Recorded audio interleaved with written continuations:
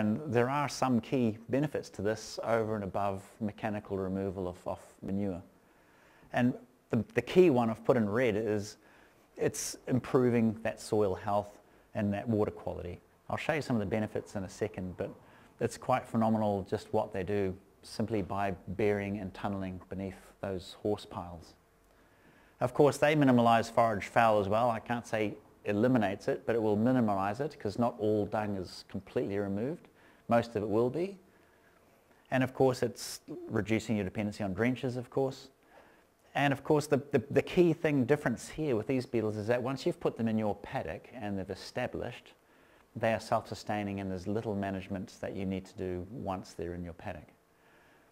The non-benefits, which is probably more of a risk more than non-benefit, is again some of these drenches, and we've had a quick discussion which we'll probably elaborate on a little bit, is that maybe many of the drenches that we are utilising for the horse industry aren't actually detrimental to dung-bearing fauna, including earthworms, so it may not be such a problem.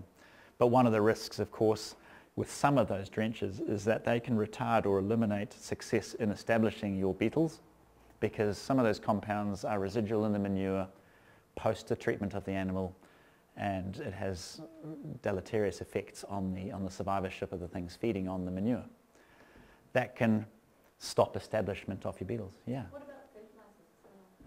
Fertilisers have zero effect or impact on dung beetles themselves, because dung beetles are basically freeloaders on the paddock. They don't care much about soil pH or anything really. They just utilise it for making nests. And so yeah, those things. And herbicides have no impact either. The other one is a lag in time. So with any biological agent, it doesn't just happen instantaneously. You will get a colony of beetles, but those colony beetles need to multiply. Your sort of life cycle, one female may produce anything from 15 to maybe 50 eggs in her lifetime. And if it's 6 to 9 weeks, the numbers will quickly grow at an exponential rate. So eventually you get a good carrying capacity of beetles proportional to the amount of manure on your paddocks. Once that's there, that's self-sustained at that level. But there is a lag in time to get to that point. So when you put them out, you're not just going to suddenly see them instantaneously. They sort of dilute into the environment, get on with their thing in the background, and eventually the carrying capacity gets to a point where you can start recovering it and seeing it. But that's like any biological control organism. It takes time to build the numbers up. Some of those benefits from just the services provided by dung beetles are quite phenomenal. We know all of this stuff because it's so heavily studied in literature overseas and also what we're currently doing in New Zealand. But soil structure and function, we know tunnelling improves, increases level of plant nutrients in the subsoil, similar to those levels of adding solid fertiliser inputs, because manure is full of nitrates and phosphates and potassium and all those good bits. If you can bury it, then why add solid fertiliser inputs, which are quite expensive, because it's all sitting in your dung.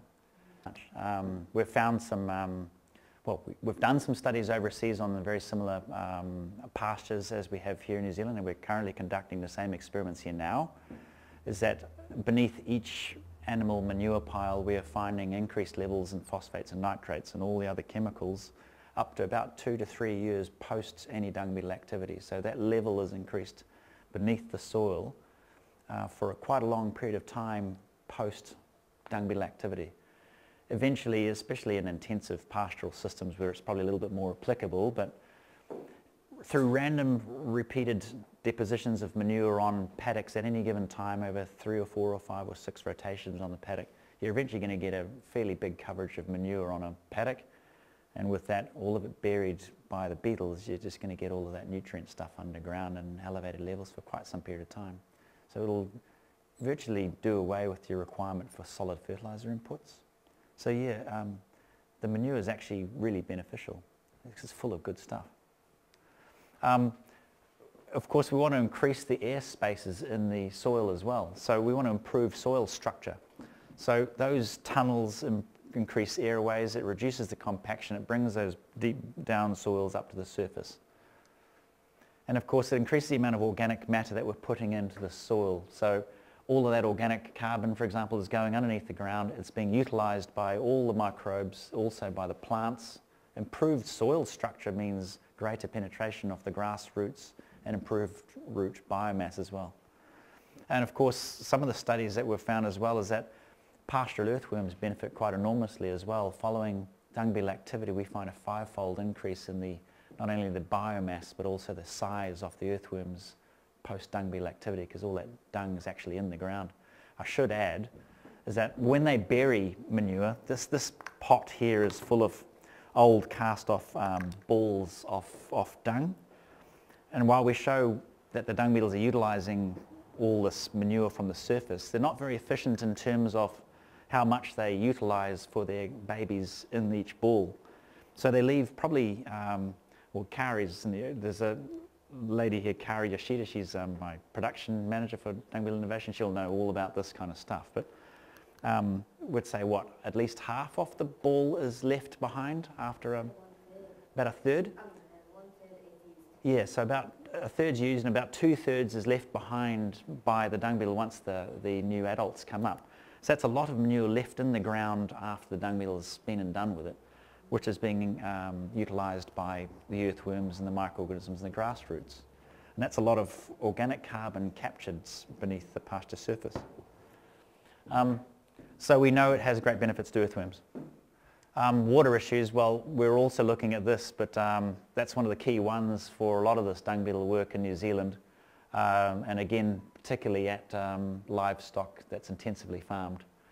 But of course, the knock-on effect for improving soil structure is that we can get greater infiltration into the soil horizon by things like urea from horses and cows peeing. And of course, all of those manures going in rather than across the surface. So that reduces contaminants entering waterways. This, of course, improves our water quality. So we've got a water accord in this country with a mandate to try and improve the level of water quality that we have in New Zealand, which is currently very low.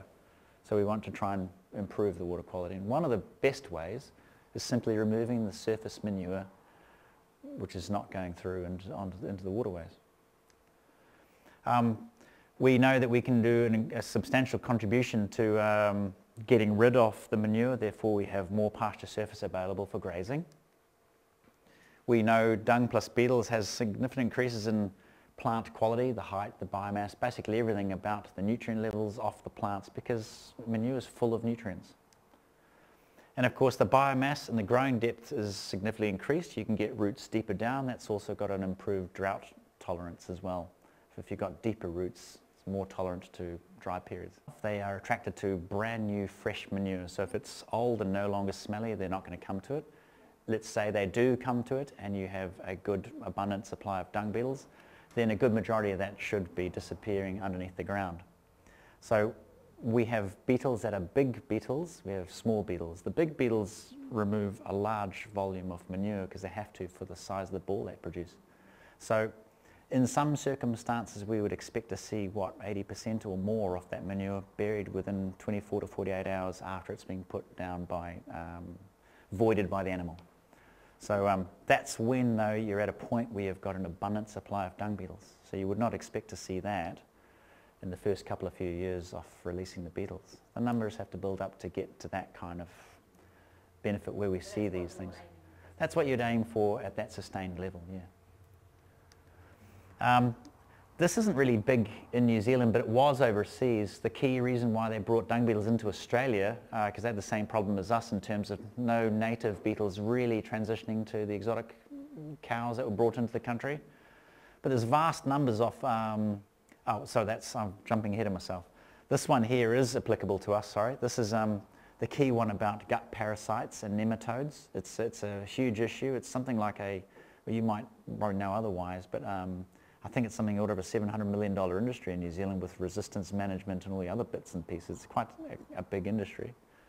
But we know we can get up to about 76% reduction in the reinfection rates of gut parasites following dung beetle activity, which is quite significant. There's a lot of literature that backs that up, including us. So we've even done that in this country and find the same level of knockback in the number of gut parasites, which would help us greatly for those of us that rely quite heavily on drenches, particularly for gut parasites.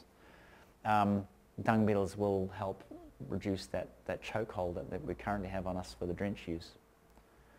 The one I was elaborating on before was about the face and horn flies that some countries have, which are a real burden on stock over in places like Australia or other tropical countries.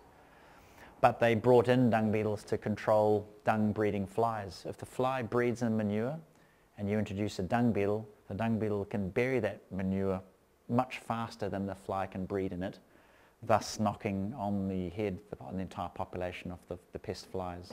So we found 95% loss of dung breeding flies in Hawaii and about 88 to 90% in Australia, excuse me, by burying the manure very quickly. From what I understand, we don't see, do we see flies as a nuisance problem in the agricultural world? Do you know? Do we find it as a nuisance? Is it a fly strike for sheep? So we do have issues with them, but none of them are really breeding in manure though, are they? No, and then there's the biting flies which are a nuisance in the Yeah, stomoxis, isn't it? Does that, yeah, so we... I think so, but I don't actually know the life cycle of those. Yes, I'm not sure if we have any flies in this country that are truly of nuisance value like they have overseas, that are biting and big problems that lose weight loss on livestock, etc. in Australia. I think here we don't classify flies as a key nuisance. Of course we do have house flies, and housefly disease transmission pathways from manure to animals to our kitchen surfaces. You may know as well in the campylobacteriosis, they kind of point the finger at houseflies being one of the key vectors for this problem with humans, and it's way higher in New Zealand than any other countries in the OECD. But they're visiting manure. Yeah, so carbon, I just alluded to that before. It's organic carbon that we can get rid of on a great rate. It basically sits on the surface of the past surface and it's doing nothing on the surface. But if we can get rid of it from the surface, we can increase it by burying it, sequestering it underground. And of course that increases plant root production through improvement of soil, physical, biochemical properties. Yeah, so this is one of the key take-home points. By rapidly manipulating fresh dung, dung beetles will aerate wet dung pads, thereby reduce anaerobic conditions needed for methane production. So these bacteria that are anaerobic, so they don't like any oxygen, and they produce methane as a byproduct off that environment. But as soon as you put air into a manure pile, and put a lot of air into the manure pile, these bacteria can't survive and it knocks the whole methane production on the head. So we know we can effectively control methane, at least from the voided poos from horses and cows and sheep, by using dung beetles. I think you'll find the agricultural researchers are focusing more on changing I'm probably right in saying, I guess, the gut, or the types of feed or the gut environment inside the livestock, rather than worrying about what comes out the other end.